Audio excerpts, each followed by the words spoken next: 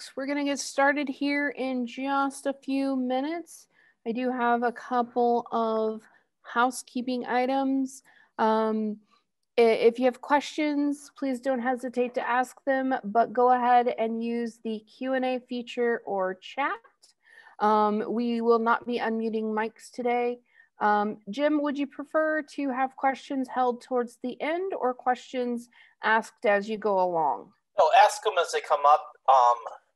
So if you can help me out there, Bree, if you see a Q&A come through, just interrupt as I change slides or something. That's a great way to go. I can certainly do that for you. And then if you are viewing us on Facebook, there is still time to join us in Zoom so that you can ask questions. The other thing that I will say is that we don't forget to head over to Beanstack, which is our community engagement platform, and you can mark that you attended webinars throughout the week. We have a special Start Omaha event going on, and if you mark and that you've attended webinars, you can enter to win some prizes. We've got gift cards going from a couple of really wonderful small businesses here in Omaha, and then we've also got a headshot session. Ooh, having trouble talking today. And so I'm going to go ahead and paste a couple of URLs. The other thing is we are recording this so that if you want to view it again, it will be available on our YouTube channel later next week. So here are a few helpful URLs that you need to get started on that. And today we have Jim Reef with us here with the Nebraska Enterprise Fund. He's going to be talking about borrowing basics, and I see that Leo also just popped in, and Leo is also from the Nebraska Enterprise Fund. And so I will it's 1 o'clock. I'm just going to turn it over to you guys. Hey, Bree, thanks a bunch. We just want a big shout out to DoSpace for all they do for entrepreneurs and small businesses. Bree, I'm not even going to guess, but I've been with several of the start weeks that DoSpace has been coordinating, and this is exciting to be back again this week.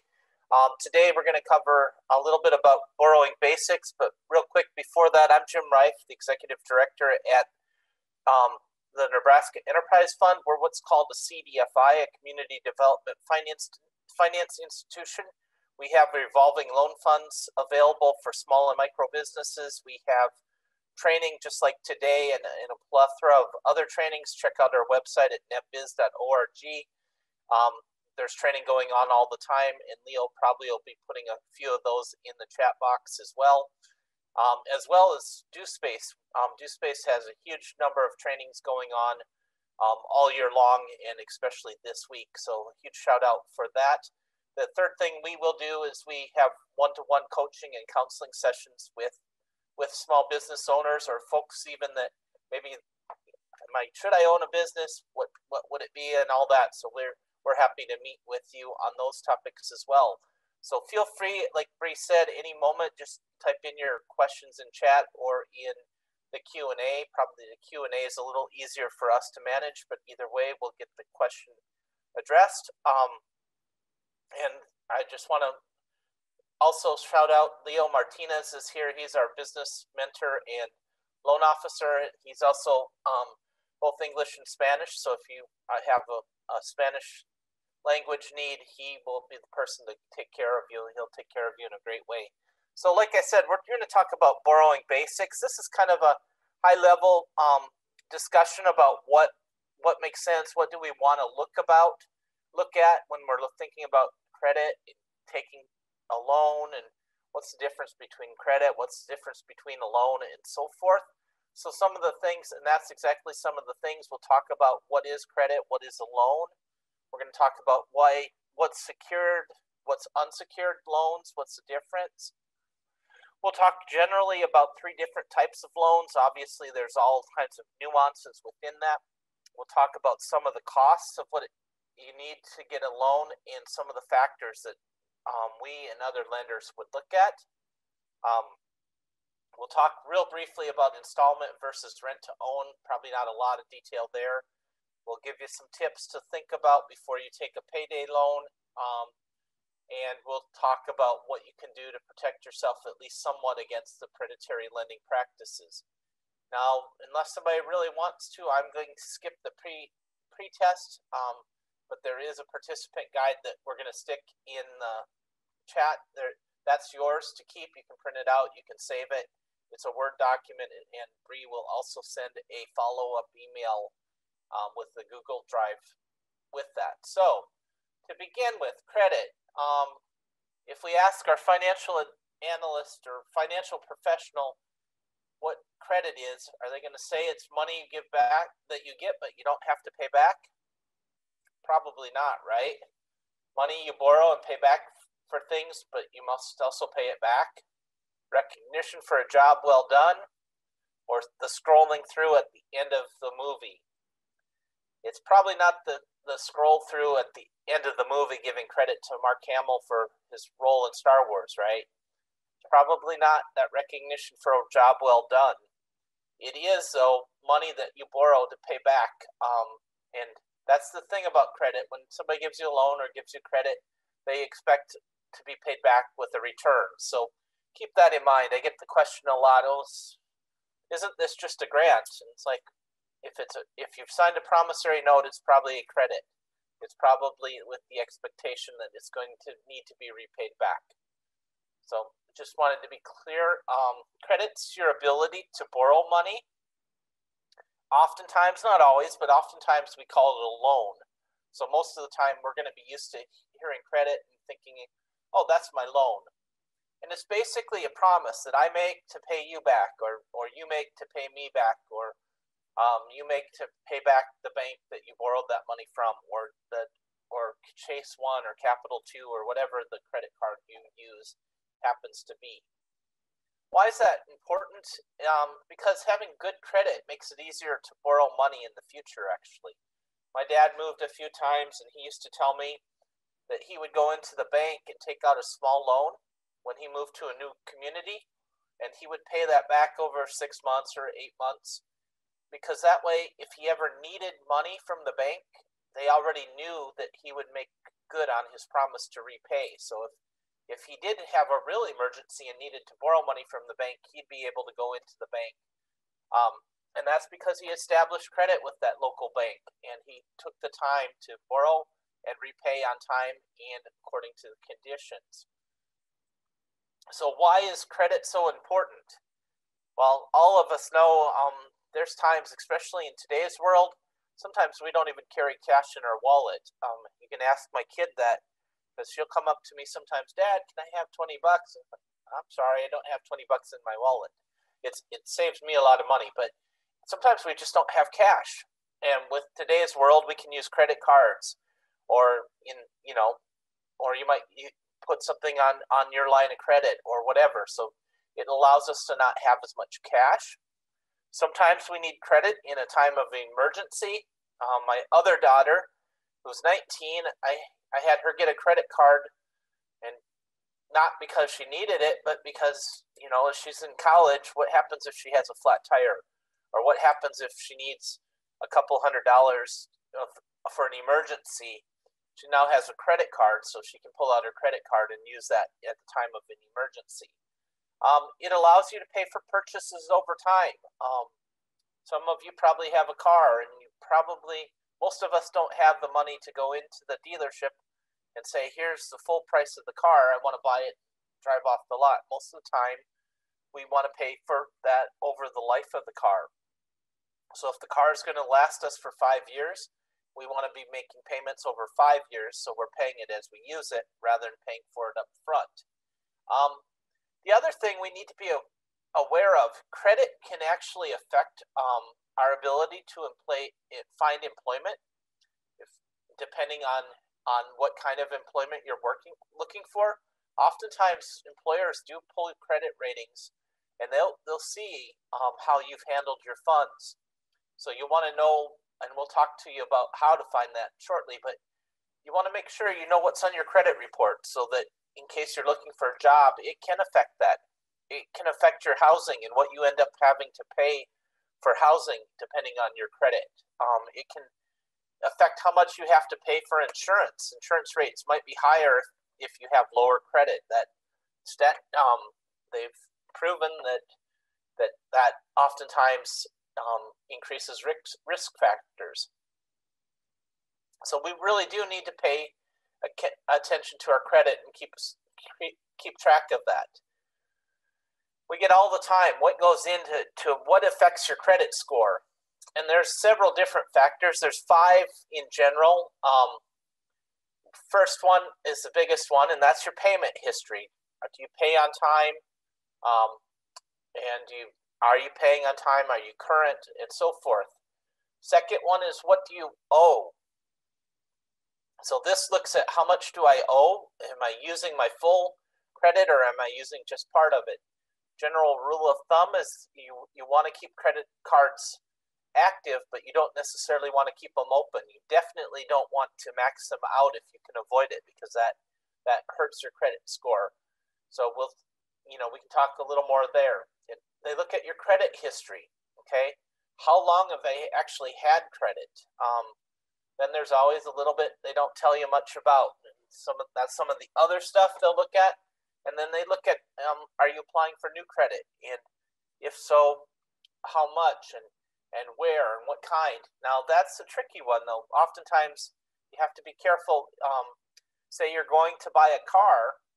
Oftentimes, one dealer will say, well, don't pull your credit again because it's going to keep dinging your credit report. If you're buying a car and shopping for a car, you can actually pull credit at 3 or 4 or 5 different car dealerships, as long as it's within the same type of activity. So buying a car, and over the same time frame, usually 1.5 to 2 weeks, and then it will only hit your credit score once. So that's something to keep in mind. Don't let somebody scare you into not pulling your credit. If you're looking at making a major financial purchase like a car or a home or something like that. So those are some of the factors. Well, those are the factors that go into our credit score. They're reported. They're scored differently. FICO is one of the most common, and they have all kinds of different versions of FICO. So that's something else to be aware of. If you're buying a house, the bank might use one FICO score. If you're buying a car, they might use a different FICO score. So there are different reiterations of the same data. So just something to keep in mind. What is collateral? And we get this question all the time. What is collateral? And basically, it's your security. It's your pledge to the lender that you're going to repay the loan.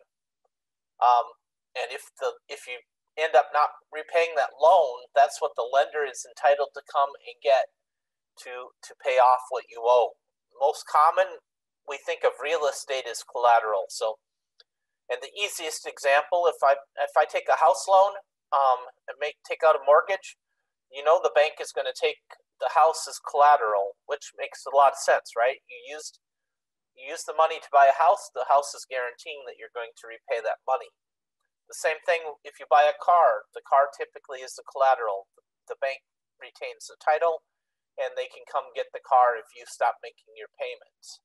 So that's the idea of collateral. It's typically something you can see, feel, touch, something that is easily quantified, and so forth. Some credit terms we want to make sure you know.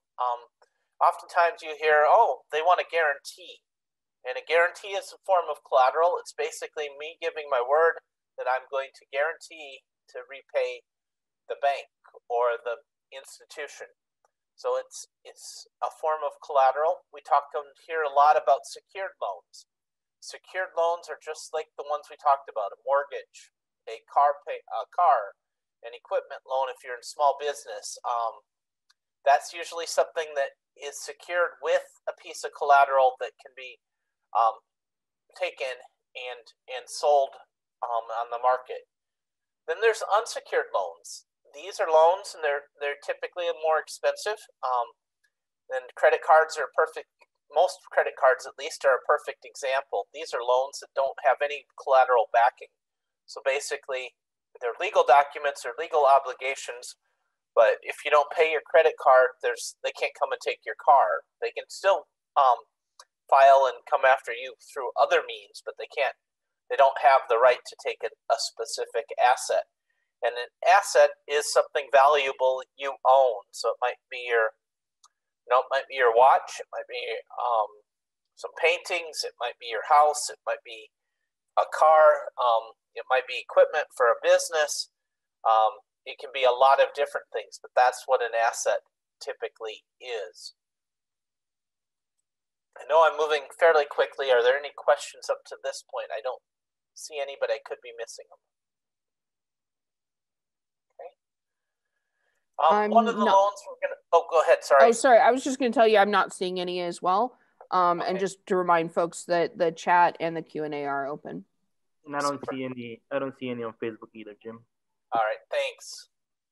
One of the loans we see a lot are in consumer installment loans.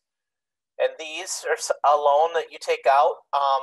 Typically, you take it out for personal expense for you or your family, okay? And this might be, a lot of people have a credit card or an account with NFM.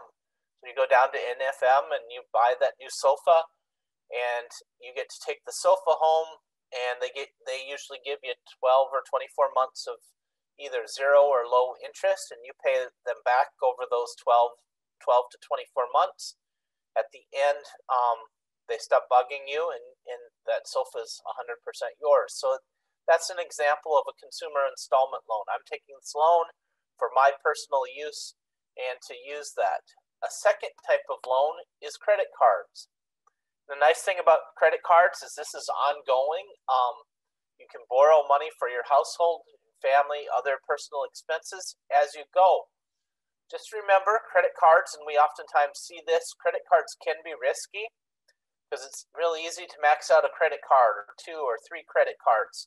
So you really want to manage your credit card use to make sure that you're doing it well. But credit cards, the flip side is they're super handy. You walk into a grocery store and you don't have any cash, you haven't gone to the ATM yet, you can pull out your Visa or your MasterCard and use that instead of cash. And then that goes on to you owe that, but not immediately. You owe that at a later point in time.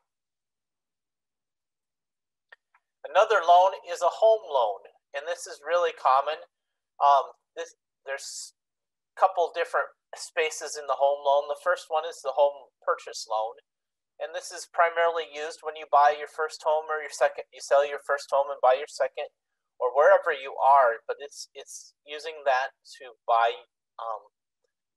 a home. The second one is a home refinance loan, and a lot of people are refinancing their loans right now because interest rates are lower than they have been for a long time. So maybe you owe, let's just say you owe $70,000 at 4%. You might work with your institution, and they might say, hey, we can give you $70,000 at 2%. So you might refinance at a lower interest rate. There's other reasons to refinance, but that's one of the more common reasons. The third thing is a home equity loan, or sometimes they're called HELOs, home equity line of credit, or HELOCs. And it's basically you're borrowing against the equity that's already in your home. So you're basically taking a second mortgage and taking that value of equity out of your home and borrowing against your home to get more cash. Okay, and how the home equity works is oftentimes we look at what's the value of our home. And in this example, it's $250,000 value of the home. This particular example, the owner still owed $200,000. So that means they have equity of $50,000. That means their home is probably worth $50,000 more than their mortgage is. So that means they have some equity. That's hopefully everybody, as you buy a home, hopefully you're building equity as you go. Now, typically, this is a general rule of thumb. Each bank is slightly different. They might have slightly different criteria. But typically, if you want to take a home equity loan, you can take up to 80% of your home value. So in this case, 80% times 50,000 turns out to be $40,000. So say the homeowner wanted to, well, this is pretty common. They needed to put their kids through college. They would be able to borrow probably, in this case, about $40,000 that they could use then to pay for their kids to go to college. Or if they wanted to fix up a kitchen, they could borrow up to $50,000 or $40,000 to fix up their kitchen. So that's how a home equity loan works, and so forth. So back to the credit score, and there's always a lot of questions about credit score. What goes into it? How do I figure this out? And there's a lot of things to think about. First of all, we want to always think about building our credit. We don't want to think about repairing credit. We want to think about how do we build credit? How do we take and use what we want? The first thing you have to do is actually you have to be using your credit. So you need an active account or multiple active accounts. And by that, we actually want different kinds of accounts. You want the credit card helps. It's a revolving loan. A student loan will help build credit because it's a term loan. A mortgage will help because of it's a term loan. So you're looking at different types of loans. That doesn't mean just go take out a loan just to build credit, but it does mean having a blend of different types of borrowing products is going to help you build credit because you're using it. You're developing it. So you're getting credit from the bank. You're borrowing the money. You're using that money. You pay back a little bit of interest to the bank, and as you do that, that's going to help the credit bureaus understand, are you using that credit well or not? So what the bank will start to do, and the credit card company, they will now talk to the credit reporting agency. In the Nebraska Enterprise Fund, we work with a group that helps us. They're called Credit Builders Alliance. They help us get all the information about payments, and they actually report it to Equifax, Experian, and TransUnion. So for folks that are making credit payments on time, that we tell credit builders, in our particular case, they then report to each of the three main credit bureaus. Numbers do matter. Different people will tell you different. Anything less than 600 is usually considered poor credit. Anything above 750 or so is usually considered excellent credit. Depending on what you want and depending on what kind of money you're borrowing, different people have different thresholds. I just talked to a banker yesterday, and their internal threshold's about 680. I've talked to some banks, theirs are 700.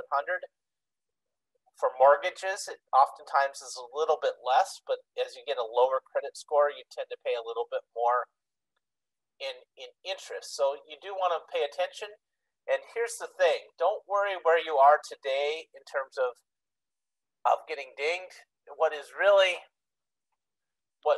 important is that we need to think about, where do I want to be? So there's strategy, and there's things that we can do to help build our credit. And so don't worry about where you are. And the only other thing, I will be careful when you go. Oftentimes somebody says, I can repair your credit for a fee.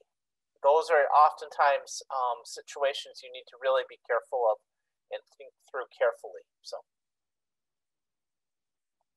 now, the fun part, the cost of credit. You might say, and I get this all the time, well, your credit is so expensive. There's different things that go into credit. One is the fees, and that's the fee that the financial institution charges for activities to review your application. Most banks will charge a fee to take out a mortgage or a fee to take out a business loan, because that helps recover some of the costs that we undertake to look over your prospect, to understand if it makes sense, to cover our costs, legal fees, searches, and so forth. So that's the fee side of it. and always look and know what the fees are. Credit cards also are notorious for fees. They'll have a fee if you pay late. They'll have a fee if you do this. They'll have an overdraft fee. So make sure you understand the fees. The fees are intended to cover the cost of reviewing and servicing that account. Interest is the money that you pay to the financial institution for using its money. I like to think of it as rent. If I borrow $100, I'm renting that $100 in reality. So I'm going to pay a little bit of rent money for that $100. So it might be 2%, it might be 1%, whatever it is. Think of it as that's my rent price for using that. So that's the interest I pay for using that. And interest can be both fixed and variable. And fixed means that for the whole life of the loan, it's 5%. It doesn't matter what happens outside. I signed an agreement. I said, this is a 5% money. So the bank will collect 5% for the whole year. In some cases, and this is pretty common with mortgages, they'll give you a variable rate. And the thing to be careful about a variable rate, right now, interest rates are super low. So you're going to get a super low rate. But who knows what interest rates are going to be in 5 years or 10 years or 15 years. So if interest rates go up to 8%, your variable rate will readjust from 2% today to 8% or 9% in the future. So you want to be real careful. There's a purpose. It's fine to use either one, but you need to be aware of what is your condition. You know, if it's a short-term loan, it probably is not going to matter so much. If it's a long-term loan, you want to think about, is it likely that loan prices are going to go up, or are interest rates going to go up over time or go down? And my personal view right now is, since interest rates are so low, it's going to be hard for them to go much lower. Okay. Another thing we often forget, and this is especially on the consumer side, is we all have rights. And as a consumer, you have the right based on the Truth in Lending disclosures. This is federal. The Federal Truth in Lending Act requires that banks actually tell you what the charges are, so you can actually compare the cost of the borrowing. And this includes how much is being financed. So are they financing 100,000, 80,000, 60,000? Whatever that happens to be, it's the annual percentage rate, and there's a calculation of what goes into that.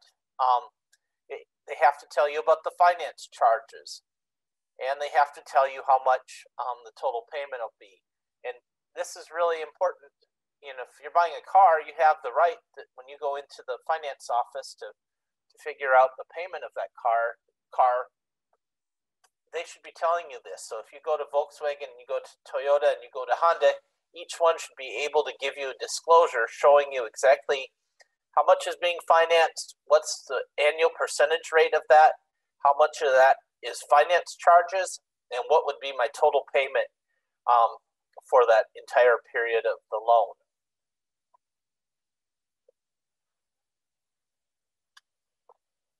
Second, and real briefly, I'm just going to talk real quickly here about rent to own. I know there's quite a few in and around the area.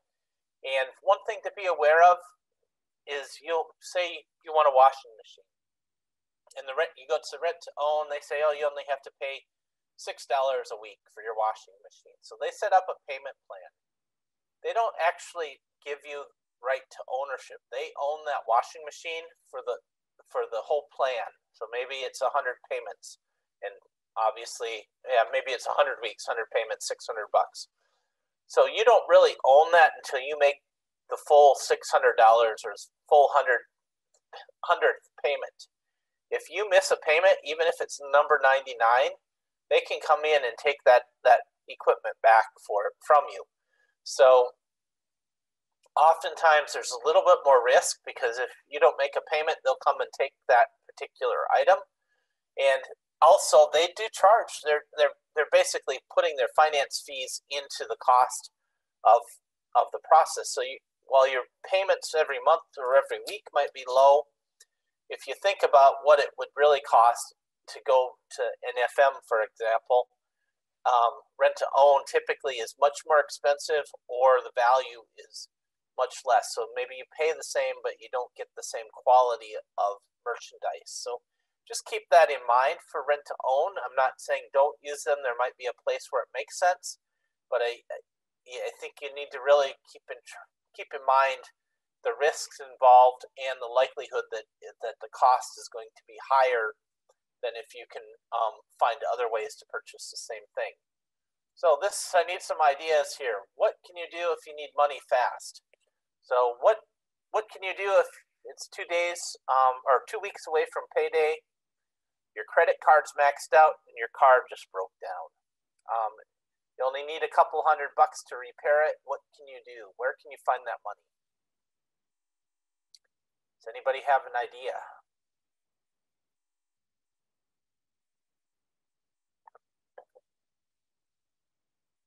Seems like a quiet crowd, so we'll move on.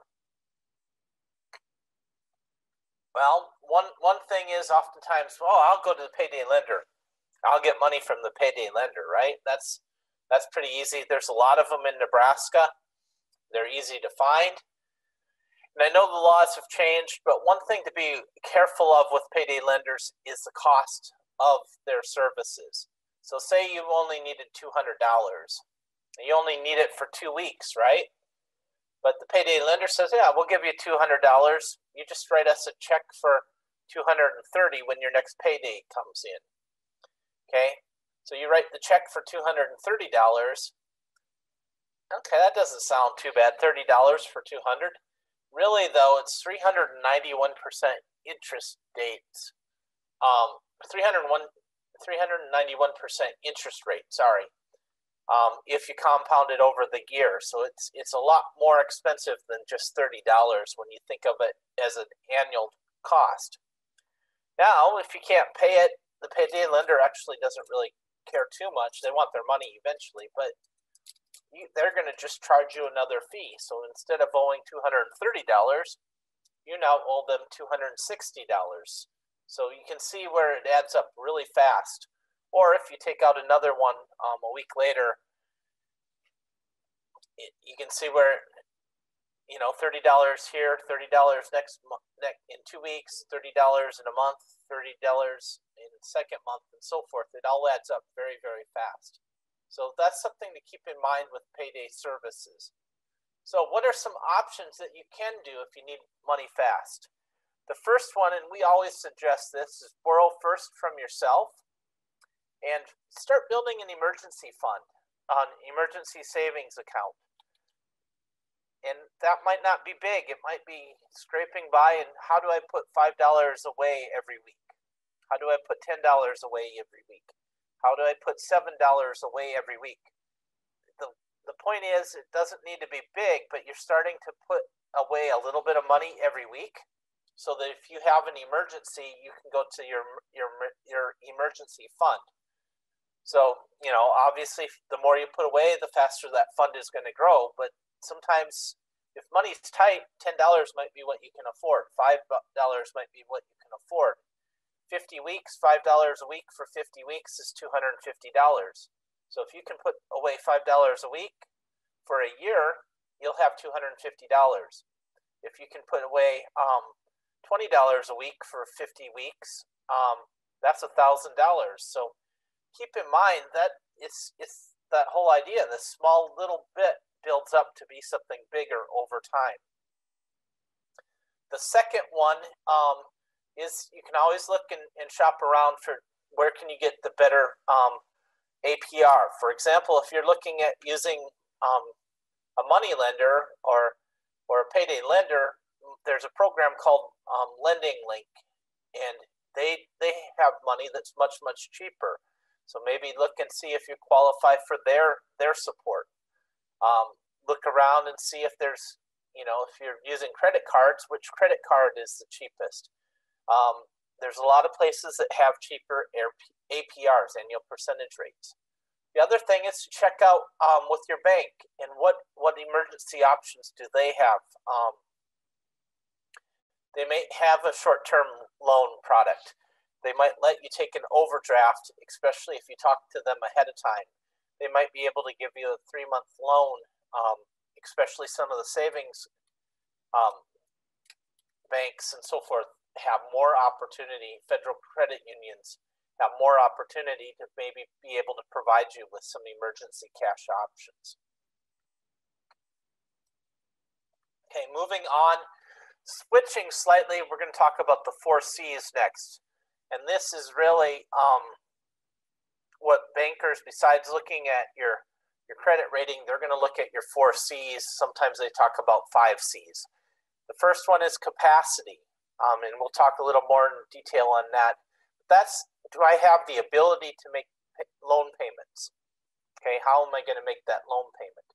Capital, this is where they look at the value of your assets and they look at whether you have a net worth. Character, are you paying your bills on time? Do you have a lot of past dues, or are things paid on time? Remember, for credit reporting reasons, you want to get things paid within 30 days.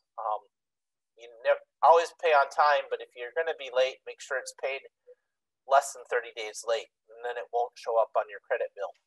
And then collateral, and this is kind of tied to capital, but it's what are you able to put up to use to secure your loan? And then actually the 5th C that's not on here that banks talk about sometimes is conditions. The condition of your business, the condition of your vehicle, the condition of the house, the condition of your job. Is it a good job? Is it a high-paying job, or is it temporary? And so forth. So those are the C's that we look at. So the first one, capacity.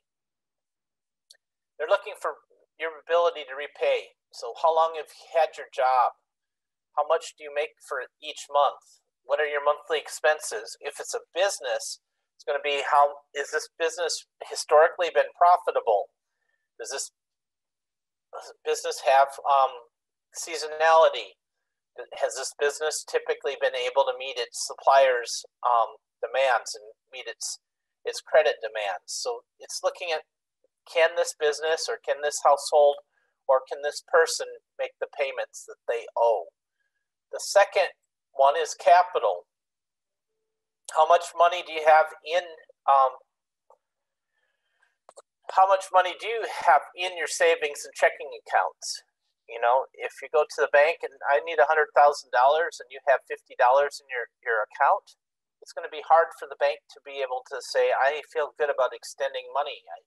So it's how much do I have available? Do you own a house? If you do, how much equity do you have in that house? Do you have other investments, other assets? If it's a household, do you have a car? Is the car paid for free and clear? What kind of car is it? If it's a business, do you have equipment? Do you have inventory? And what might those be worth? A third thing is character, and that goes back. Have you had credit before? Have you had a relationship? How do you work with the bank? How do you work with the credit card company? If you had student loan debt, how did you work with your creditor there? So have you had credit? What kind of credit have you had? How many accounts have you had? Have you just had one account? Have you had 3? And so forth. Then they will also look, have you ever filed bankruptcy? If so, when was the last time? What was the situation? Do you have outstanding judgments? Have you had property be repossessed or foreclosed upon? So have you actually been collected upon? Have you made late payments? And what kind of late payments have you been making? Is it common, or is it just a one-off? Whoops, I made a mistake. I made that late payment at the last minute. So, you know, those all tell about your character, and that's something we as lenders look at. The fourth one is collateral. What do you have that can physically guarantee that loan? So if you have a car that's owned free and clear, that might be something you could use as collateral. If you have a house that has some equity, some banks will allow you to use some of that equity as collateral. In a business, do you have inventory that is easily converted into cash? That might be considered as collateral. Do you have equipment? Do you have a specialty equipment? Do you have something that is hard to get that is worth something and becomes value? That's collateral. The fifth one, and I don't have a slide for it, is conditions. And that comes down again. What's the condition? How secure is your job? How secure? How well kept is the house? How well kept is your vehicle? So it's the conditions of your house or business as well. So what can we do if our credit? We talked about it. What if credit's not so great? Several things to do is keep paying your bills on time. Make monthly payments in full. Make sure you're paying that full monthly amount. You want to check your credit report. You want to do it regularly, and you want to keep your balances in control. This suggests 50%. I actually would argue that 30% is better. Some would say if you really want to manage your credit, keep your outstanding amounts at 10%. And so say you have 2 credit cards and each of them is $1,000. Instead of having $200 on one credit card, you're better off having $100 on one credit card and $100 on the other credit card. Okay, so these are just some of the tips. The other thing is always remember the more outstanding and further, the older the account, the more it's going to hurt you. So if you had something 60 days, try to get it to 30 days. If it's 30 days, try to get it under 30 days. So that will also help you improve credit. Keep paying it so that it moves to that next lower 30-day payment back history. The other thing, if you don't have dings you're fixing, you can look at taking different types of credit like we talked about earlier. So credit card is a revolving loan. A car loan is actually an installment payment. Each of those helps you build credit in different ways because it shows that you're capable of managing different types of credit accounts. Okay. Things we want to watch as we're using credit is we want to watch and be careful of predatory practices. And that is oftentimes, you see it on late night TV and on the computer. Hey, we'll get you money fast. Well, you need to read the fine print. I've heard of cases where the agency that's providing that credit is set up, say, in New York. And New York has different laws than Nebraska. But as soon as you take the money from New York, we then fall under New York laws. So they can do things that you can't necessarily do in this state. So predatory might be that. It might be their collection practices. They might not be open about your loan terms and what the cost is. I've gotten calls, sure, we want you to take a credit. And I asked what the APR is. Well, it doesn't matter, sir. You just need this credit, and you're only going to have to pay $100 a week or whatever.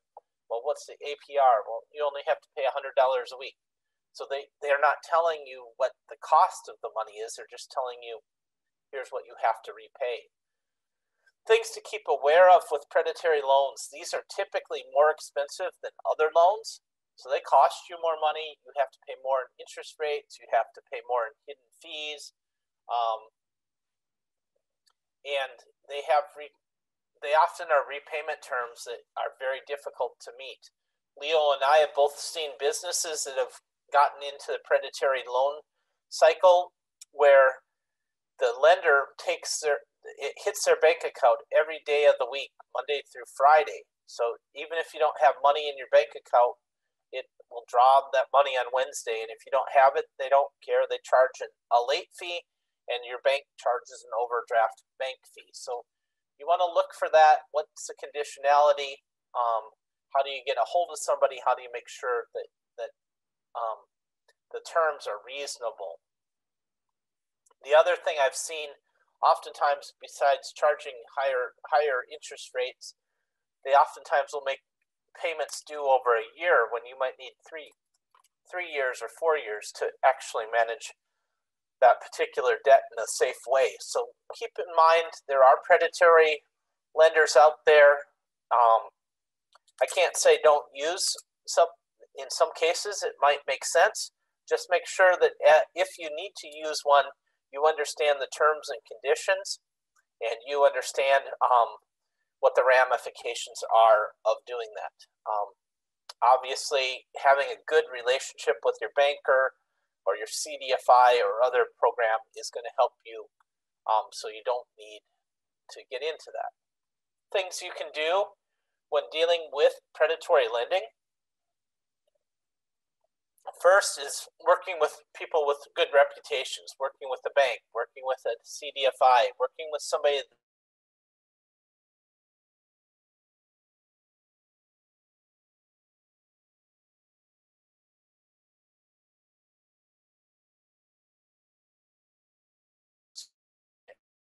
credit opportunity. Shop around, get ideas of cost, and then decide what's best for you, and also what options are best. You're right to shop around, and then read and understand all the terms and conditions. And I know some of those terms and conditions, I swear they write in about 2-point font, but make sure you understand what you're signing. And don't, if you want to take it home over.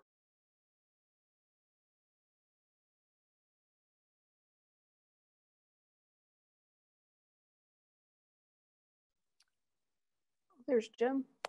It's like All right, Zoom am I may back? have had some issue. Yeah, I think Zoom had issues. It kind of kicked me out as well. So Okay. if you want to try and share your screen again, we apologize for that. But all right, thanks everybody for hanging on. I will get my screen back up. I think at this point we all are well experienced in the joys of Zoom. Yes. Welcome back. The third thing, make sure you understand terms and conditions, and then make sure you can afford to make the payments according to the loan terms.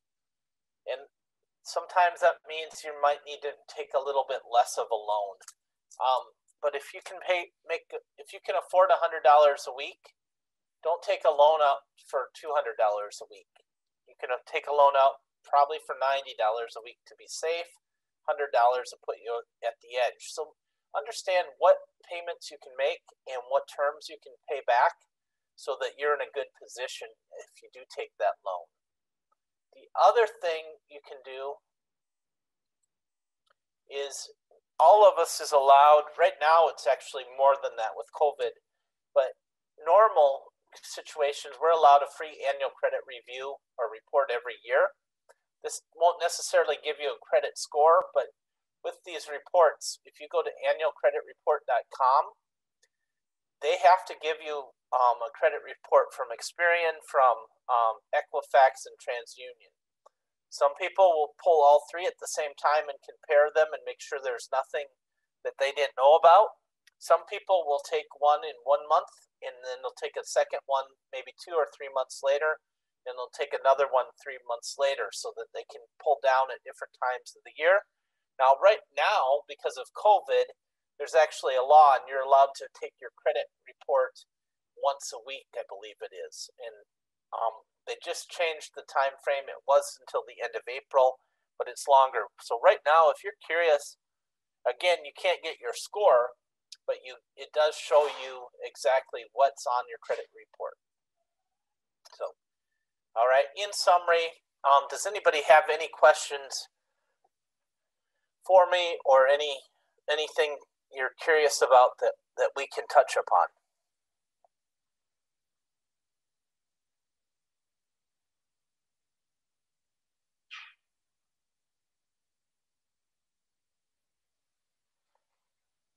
Okay, I'm not hearing too much, so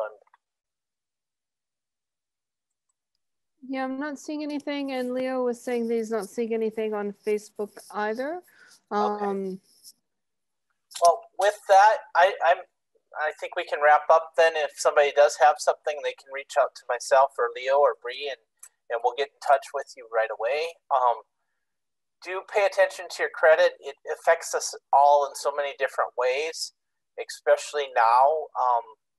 where there's so many different things happening with emergencies and funding and this and that. So make sure you're aware and don't feel bad. Don't worry about where you are today, because wherever you are, that can be improved upon. So we can always come up with strategies to help make that better. So I've seen a lot of people say, oh, I don't want to check my score. Well, you're better off checking it and knowing it than getting blindsided by not checking it. So with that, Bree, I'll turn it back over to you, but thanks from NEF for allowing us to share today, and thanks for everybody that attended. We appreciate you and wish you the best. All right, folks, thank you so much for attending. Jim, Leo, thank you for coming and talking with us today. I am pasting, Leo, I think you sent that to the panelists. I'm sending it to everyone. This is the link to NEF's events. So definitely go check that out.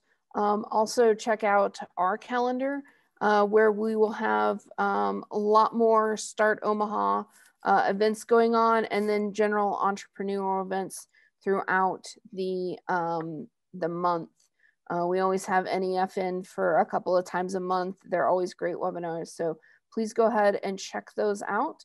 And I'll also be sending out an email later that will have the user's guide for this, so that you will have the user's guide for the presentation. But if you have any questions, feel free to reach out to us at programs@DoSpace, or reach out to the Nebraska Enterprise Fund, and they're always great and happy to answer questions. And if we don't have any other questions, I think we're going to sign off for today. Thanks everyone for attending. Thank you, everyone.